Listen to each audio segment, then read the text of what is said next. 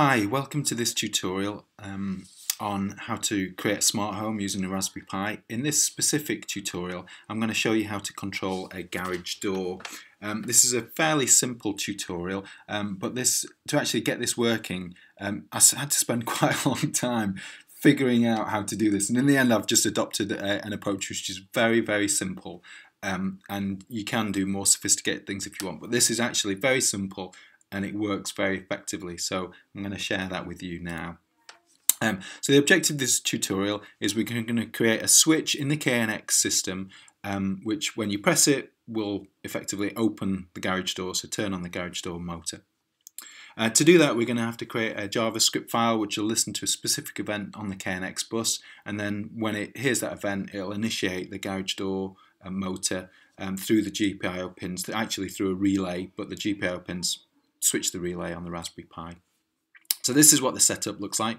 We have our KNX switch and the KNX data bus. So when you hit the switch here, the data packet passes down the KNX bus, is listened for by the Raspberry Pi. The Raspberry Pi then sends out a message on its GPIO pins, changes the voltage on one of its GPIO pins, which triggers a relay and turns on the garage door motor through 240 volt power.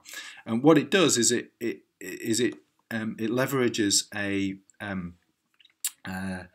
functionality of the Hormann garage doors in that you only have to send a little spike of power for it to initiate the whole garage door opening or closing, and I'll show you that. So effectively we just send a little spike of power on this relay, so it's not on all of the time, so it doesn't draw that much power. So what we're doing, if you look at the Hormann garage door manuals, you'll often come across a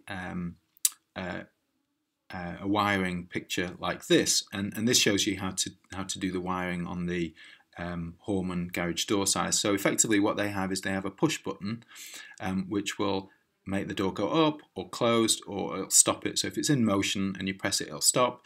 If it's closed and you press it, it will open it. If it's open and then you press it, it will close it, and it will do all of those things just through a normally open switch. And you basically can, this shows you which bits to connect up to your switch.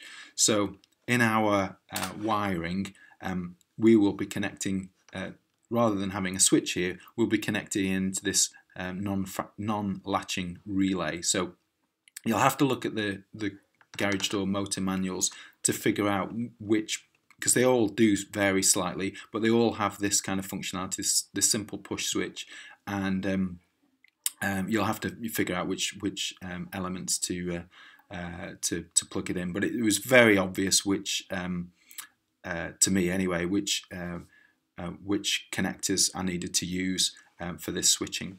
So for the relay, I used a Adafruit non-latching relay. These are great. They handle 240 volts.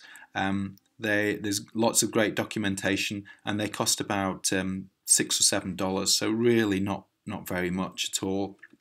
And it's very simple to connect. You connect the 3 volts from the Raspberry Pi to this port, the ground from the Raspberry Pi to this port, and then the GPIO pin which you're varying for the signal to this port, and then you have your in the relay you connect to your common and your normally open here for your 240 volts. So that would be equivalent to these two connections here, would be these two connections here. There's great documentation online. It shows you all of the wiring if you're in any way unclear about what they would be. This is my wiring, so you can see the 3 volts and the ground coming in here, and then the signal from the GPIO. This is connecting to the Raspberry Pi, so there's just 3 connections here and then 2 connections here. Now you can't see those connections because there's 240 volts running through that, and I've insulated that off, but that's effectively what we've got. As I mentioned, there's great documentation online if you go to the Adafruit, and whoops, come back to me. So we've got, we're using the Adafruit mini relay feather wings, and there's two different types. There's a non-latching and latching. We want the non-latching, and this basically just talks you through what each of the connectors do. So it's everything you could need. There's a nice overview. So there's lots and lots of information which I would strongly recommend you use. But these are just fantastic little pieces of kit. So you need to get yourself one of those, but they don't cost very much at all. And then you'll need to wire that up to the Raspberry Pi in that manner. Choose a GPIO pin, wire this up to the wire up your 240 volts to the connections on the garage door motor, and then you'll be good to go. So what we'll do then is you need to download a garagedoor.js file, which is on the GitHub, and drop it into the utilities folder. And you will need to make some changes to that. You'll need to put in your own KNX bus address, i.e. the one that's listened for, which will initiate the GPIO pins. And you will need to amend app.js to include garagedoor.js. So this is loaded in when app.js is run. And so basically this is what you do. You download and save garagedoor.js to your utilities folder. You amend app.js to include the garagedoor.js file. Amend garagedoor.js to listen to the specific bus event.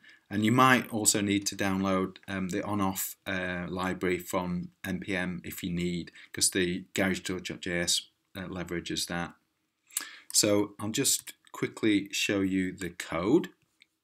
It's very short. So we're requiring a couple of functions from the KNX _EIB library, which I've shown you how to initiate before. And effectively, what we're doing is we're importing the write to bus function, so that allows us to write. I actually don't think we need that. No, I don't even think we need that one. And then we require the event listener for the KNX events, so we're loading that. We're requiring the GPIO functionality, the library there. We're creating a new garage door object here, which is listening on, in this case, on pin 24, and it's just an out. You might change this depending which pin you're connecting to the signal of the feather. You'll need to change this, so it depends which GPIO pin you need. You'll change that there. We then console that this is actually running, and then we have a couple of functions here. One effectively, which is a function called open the garage door, and so when